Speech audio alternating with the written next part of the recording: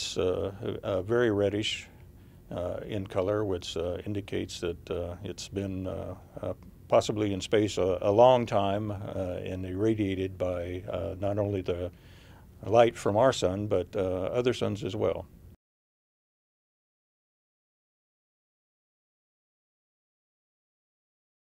NASA's Planetary Defense Coordination Office has a near-Earth object observations program which funds efforts that survey the skies to look for near-Earth asteroids and to calculate their orbits and their trajectories and to determine if any of them might pose a hazard to Earth. And as part of doing that, some amazing discoveries can happen, and the discovery of this interstellar object was one of them.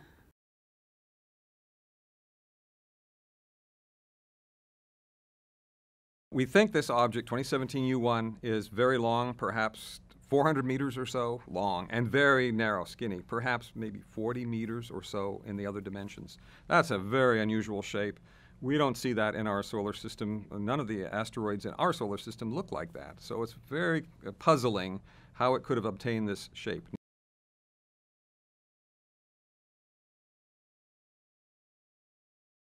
It was a special day when this object was first discovered. We have been waiting for the discovery of an interstellar object for decades, basically.